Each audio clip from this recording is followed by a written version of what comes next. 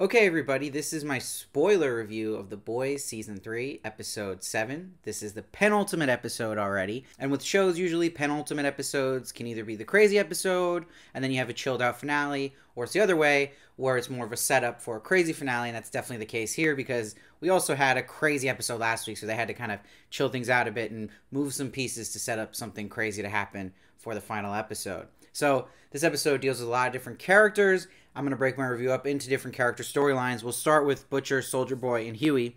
And I just want to give a shout out to Paul Reiser playing the legend. He's always a treat, but he's great here. And he probably has the funniest line of the episode when he says, to Huey, between you and me, Soldier Boy did the singing, what Pantyhose did to finger effing, which I thought was great, and Huey's reaction was great. So just a great comedic line that makes you think for a second. I love that. And we also learn in the same scene that Soldier Boy is basically a hack with a lot of his claims, like fighting in Normandy, but he was in Normandy 2 weeks after D-Day, just an example. So Huey learns more than information as the audience does. And what they've been doing with this group is it's setting up different members of Payback that they're going after with Soldier Boy, and now we're dealing with Mindstorm, who is paranoid all the time because he hears people's thoughts. And they learn from Soldier Boy not to make eye contact with him. That's how he's going to affect you. It's very funny, too, that Butcher and Huey talk about the PTSD that Soldier Boy clearly has, and that Butcher likes him smoking the weed because it's taking the edge off of that to calm the guy down. But he says, what sad bastard self-medicates like that? As Butcher is handing Huey the V24, which is just ironic. Also interesting that Soldier Boy is hearing things and they're alluding it to it's because of the weed, but it's definitely something else. Something else is going on with Soldier Boy from what has been done to him by the Russians. Now, Mindstorm makes eye contact with Butcher. This will set up us getting this flashback sequence with Butcher and him being in an endless nightmare, but it also sets up Huey wanting to save Butcher and making the choice to save family and friends and kind of coming back to the old Huey roots we know. Now, with the Butcher flashback, I liked it, and I kind of didn't like it. And the reason I kind of didn't like it is in the same episode, there's a clever way of revealing things, which is done with Black Noir's storyline, which I loved with the cartoons. It was different, it was unique, and it got to the point and gave us a lot of new information. Where Butcher's flashback is giving us a lot of stuff we already know. Kind of feels like any superhero show you'd watch in the DC universe. Like, you've seen this kind of scene a million times where someone's in sepia tone, they're looking at their flashback trauma, and it kind of just goes through the episode showing you what happened to them. But most of this information we knew. It was more the only thing we really learned is that he really does feel a lot of guilt for causing Lenny's suicide because he left him there with his father, and it leads to him, when he snaps out of the nightmare, seeing Huey, which makes total sense because when he's apologizing to Lenny in his head, it's Huey that sees him, the other version of Lenny in his eyes, and trying to protect people, the ones he's lost, like Becca and Lenny, and now it's Huey he's got to protect, because he always kind of has a decision that causes a loss of someone he loves, and it's crazy that by the end of the episode, that, again, Butcher will still do that. He'll still make that same mistake, and he does it with Huey, which we're going to get to, but, again, this just felt a little too cliche for a show like The Boys, because The Boys makes fun of these things in superhero shows, and The Boys always tries to do things different. So this was kind of out of character for the show, where the flashbacks with Black Noir learning this information through a cartoon for the audience was way more in The Boys' flavor. Now, after all this, though, it's crazy that Soldier Boy throws a knife right into Mindstorm's eye, which is just perfect and makes sense because of his power. And it's interesting that Soldier Boy knocks Huey over, and this makes Butcher glare at Soldier Boy with his eyes. So they're also setting up this story for the finale where it really will be probably the Boys versus Homelander and Soldier Boy. And I feel like they're setting up Butcher's betrayal to Huey as going to be a big conflict season 4, where it'd be Boys versus Butcher. We learn Soldier Boy learns from Mindstorm before he brutally kills him that he had Homelander as a son. That's why he was sold out to Russia by Stan Edgar. And this brutal killing of Mindstorm from Soldier Boy with the shield is very reflective of Falcon and the Winter Soldier character of U.S. Agent when he does that in that show. And now, because we see throughout this episode, Butcher learns information from Starlight that she learns in this episode as well, that the compound V24 is lethal after 3 to 5 doses, that she tells Butcher this, he doesn't tell Huey this, and the boys are smart enough to know that Butcher isn't going to tell Huey this because that's who Butcher is, and he still goes back to his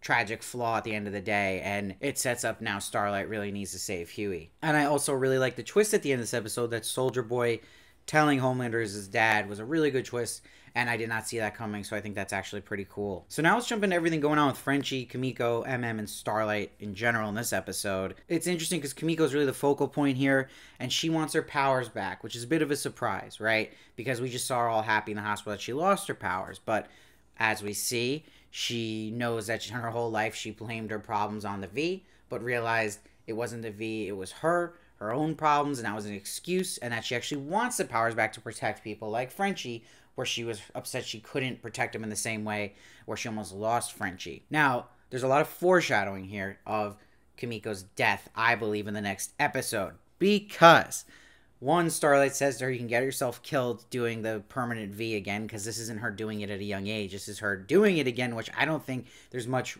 research, at least if we've seen the show, of what that actually can do to you. Also, she dances with Frenchie to Dream a Little Dream of Me, the song she dreamed about earlier in the season of singing, right? And I feel like that's going to set up some kind of scene with Kimiko that's very sad, where she might die and she's going out actually getting her voice singing that song, because they keep showing that. And you also see Frenchie saying lines to her like, you could walk away, you and me, you have your freedom now, you sure you want to do this? And when he actually is the one, which is important to inject Kimiko to kind of set up maybe a story in season 5 of Frenchie feeling responsible for whatever happens to Kimiko by putting the V in her, that there's sad music playing in that scene, and that Frenchie's face is sad at the end. We end it all. It's not a moment that is like, oh, happy. It's like concerned face of Frenchie's last shot. That says a lot. Now we also see develop with Frenchie, he realizes it's actually a vapor that shuts down Soldier Boy, and that vapor's in Russia. I'm wondering how they're going to do that, because clearly they're setting that up of them trying to get that. I don't know if that's going to be in the next episode, because that seems that's going to be really fast, especially if you have to go back to Russia. So I'm curious what the plan is with that. Now, Mother's Milk is pissed that Todd is bringing his daughter to a Homelander rally. And like I've said, obviously, it's so obvious that this whole season is Homelander really taking the shoes of Donald Trump. That's what these writers are inspired by when they're writing this.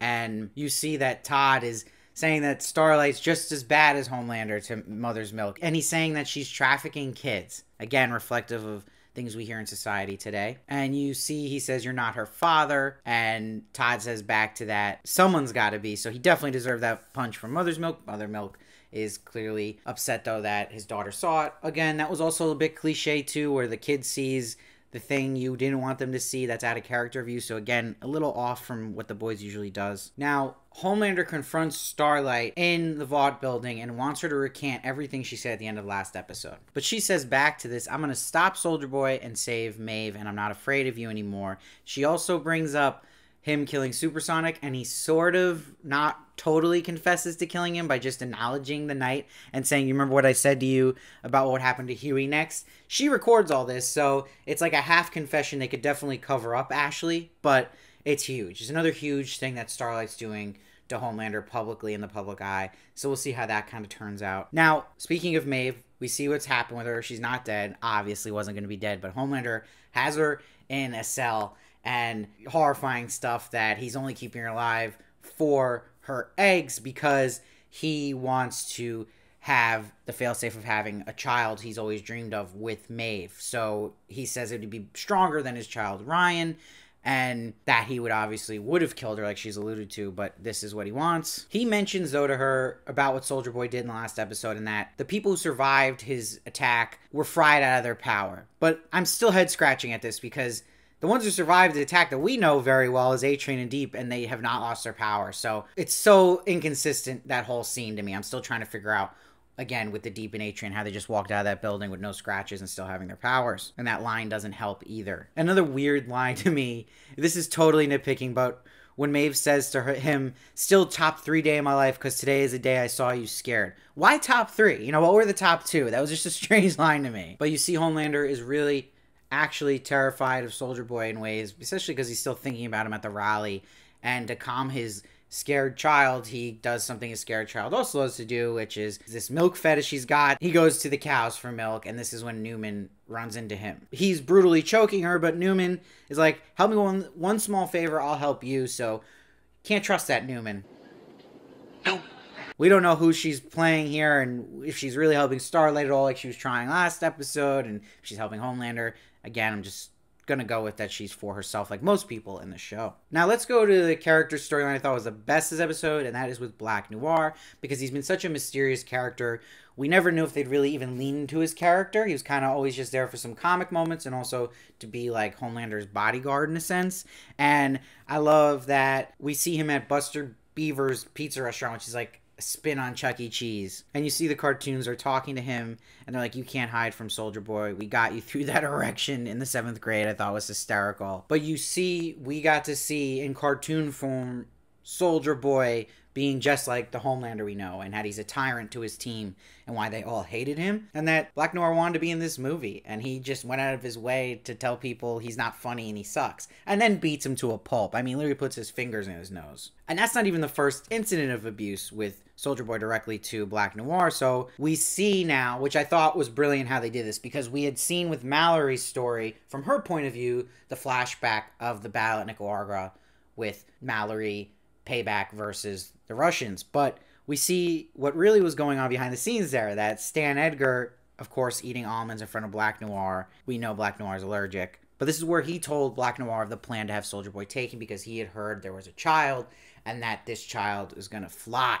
And that we know this is Homelander. That was his reasoning to go with, okay, it is time to get rid of Soldier Boy. Because yes, he's a problem, he's a menace, but now they can find a replacement for him. Now, you should definitely go back to episode 3 and watch everything in the flashbacks with Mallory, because they did such a good job of like misdirecting you as the audience, thinking that Payback at the end when Mallory was knocked out, that Payback was all hit by bombs from the Russians, but what really it was Soldier Boy. And that when we saw, if you go back and look how messed up Black Noir's face is, we think it's from the Russians. It was Soldier Boy caused it. So definitely worthy of going back and watching that scene, because you get to kind of see the continuation of the cartoon we see that's brutal of him beating Black Noir's face, and then you get to see the direct aftermath in real life form. So definitely watch that back to back. It's worth it. It's really cool how they did that, and it's cool that Crimson Countess was the one who kind of put him down, and then in the real-time scene of that, Crimson Countess was the one telling Mallory, oh no, it was the Russians and they took Soldier Boy, but clearly they were all in on it. So I thought that was really well done. And I love that the cartoon characters say to him, you need to now face Soldier Boy, setting up Black Noir to kind of have a Soldier Boy showdown next episode. I hope next episode, which would be sick. And it's interesting that they cut from that scene directly to a close-up of Mother's Milk, someone else who's got a thing against Soldier Boy and suffers severe trauma from Soldier Boy. So you're wondering if there might be like maybe some peace kind of found here between Black Noir and Mother's Milk, and they fight against Soldier Boy. Who knows? Before I wrap up this review, I just want to hit on everything with Deep and A-Train. I thought, even though I've constantly said these two characters are past their expiration date, I had praised how awesome A-Train's kill was last episode, but I also think that was a great way to go out. I'm still just shocked they're keeping him going, and I still think Deep scenes this season compared to any season have been the funniest, so I give it props for that, even though I don't know if it's so necessary to still even have the character. But I love the scene here with Deep and his wife, and he wants her to do things with him because they're vanilla sex of late, so he has the octopus join. That's where the humor of the boys shines, where it's just like nothing you see on TV. It's just anything can happen, and this is one of those scenes. And it's interesting because he pisses off his wife, and she says the truth of the matter again, that he's an idiot and that she's the reason he's been kind of thriving of late. So it's interesting they kind of have separated there, and that he really does need someone like her. And you see with A-Train, Ashley of course knows how to spin what happened to Blue Hawk, and that she's going to make it that Soldier Boy killed Blue Hawk and A-Train and found peace with each other. And the karma to A-Train is the person he despises the most for paralyzing his brother. He has his heart now, which was pretty crazy and a clever way to kind of have some kind of reason for A-Train to survive that. But again, I mean, I feel like that was such a nice ending with A-Train's storyline last episode, so I'm surprised they kind of kept him alive here. But we'll see. I really dug this episode. I didn't think it was the best episode for those kind of things I said, like Butcher's flashback was a very big part of this episode, but I just felt like it was like anything we've seen before. You put on Titans from DC or any of those shows, it's the same format here. It's the same cut and paste kind of thing. The boys are better than that. They can do it, even if they're going to show it through Mindstorm and a flashback, do something unique about it. Make it more interesting. It just felt like something I've seen 100,000 times. So overall, this episode I'm giving 8.7 for the strength of Black Noir's story. I like the stuff going on with Soldier Boy and Huey, and the stuff going on with the twist of V24 having these side effects, and that Starlight had some interesting stuff with Kimiko here, and that Kimiko has gotten her powers back, so that was good. And I like the twist of Soldier Boy being Homelander's father. So it's setting up, I think that's going to be a great finale. I can't wait to see it. But I'm giving this one 8.7. Solid episode. Still, it's The Boys. It's consistent, and the season to me is still the best, even better than season 1. And I'm really excited to see what happens with the finale. So let me know your thoughts down below. I love to hear your thoughts. I read every comment. Try to respond as many as I can. Please make sure to subscribe. It means so much and helps me in so many ways. And it's been super competitive now. The cat's kind of out of the bag about The Boys, so I can appreciate anything I can get because it's like so many reviews of The Boys now. So if you guys really enjoy this, if you can help me anyway, sharing or liking, just subscribing too, it means so much. And please follow me at Steve Varley Show on Twitter, Instagram, and TikTok for more of me. And I'll see you next time.